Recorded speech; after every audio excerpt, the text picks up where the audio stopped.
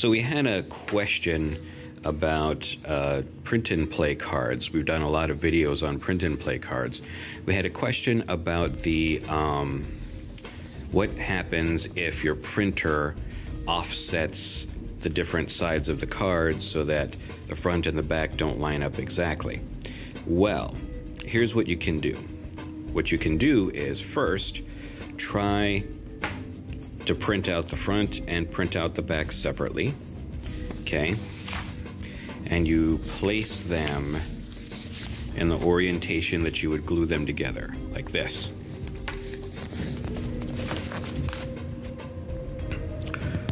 Then we hold them up to a light source to see how they line up, to see whether or not they line up properly. Now here, this prototype for rock, paper, scissors, dynamite seems to line up perfectly well, especially since I made the backs very forgiving. Now, if that were not the case, what you could do is you can, using the light source, shift it over so that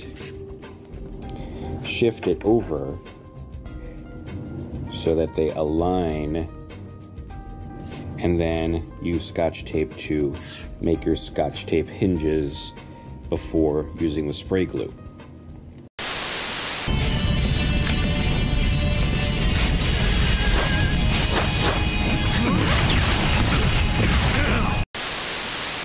Now, if you intend to actually print them front and back, then you have a couple of options. If you're the one making the print and play file, then adjust your margins so that everything is shifted over by the exact amount. You print it out front and back, and then you measure how much the offset is, holding it up to a light source, and then you can see, well, I need to offset by X amount. Now, here's a strategy you can try. It's a bit daring because it involves you actually doing stuff to the exposed surfaces of the cards. What I've done here is I've traced the cutting edge of the back of the cards, and I've trimmed all the way up to the cutting edge of the front of the cards. Now, I do not recommend doing this unless you have cards that you've already treated with clear coat.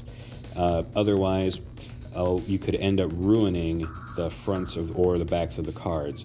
You can end up tearing up the ink or tearing up the toner, depending on how you print the cards out.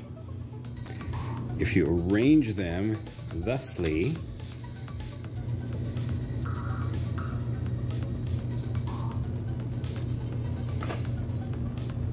you can create your tape hinge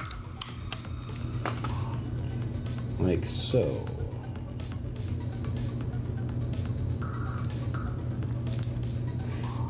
Now, I don't like having tape on the inside glued portion. Every time we make a tape hinge, the tape hinge is on a piece of the paper that's going to get cut off anyway.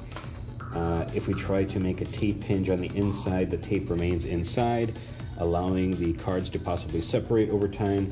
Here, again, I don't recommend this unless you have clear coat treated cards, because look at this. You can end up tearing off some of the toner or ink that you see here. But it is still foldable, so it's ripe for spraying.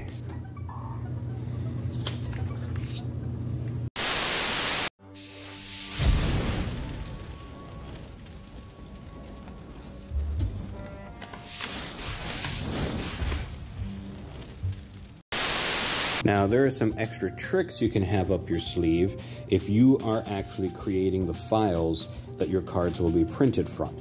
For instance, if you have a problem with the printer lining up the cards, you can offset the margins within the file so that you can account for however much the printer is going to offset the edges.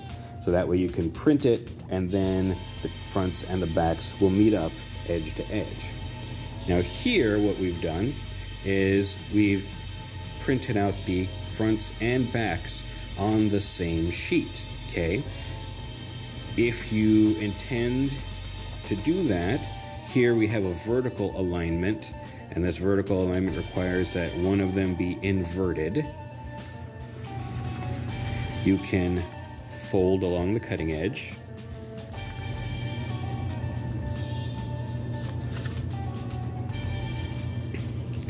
And if you're going to use some sort of paper core inside, you can slip that in after you glue it. And then just press down, glue, and then you have front and back sized cards. If you have a horizontal alignment, what you can do is you can print them side by side. You don't have to worry about inverting any images. You spray with glue, although I recommend making the crease before you spray with glue, and then all you have to do is just fold it over, and you have your front. That's kind of a sloppy rush job there, but you get the idea. There we go. Then we would spray with glue, fold it over, and you have two-sided cards. And lastly, something that you can do if you are the one who is creating the file, what I like to do, this is especially true when I need to create a card back for a print and play game that does not have card backs, I make sure that the backs of the cards are very forgiving, and I put all the cutting edges on the front of the cards. So that way, if the offset is only 1 millimeter or 2, you have all this extra space around the edge, okay, and I don't put any cut lines on the back. This was an exception just because it was a rush job, but all the cut lines are on the front, so if you cut along those lines, the back sides are totally blank around the edges with lots of white space to act as a buffer.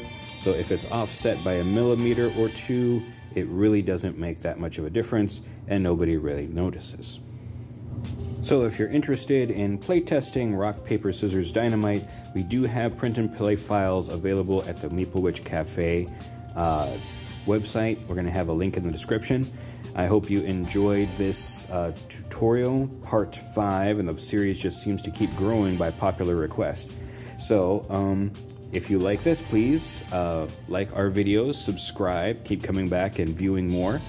And of course, this has been Jason from Maple Witch Cafe reminding you to dine in and game on.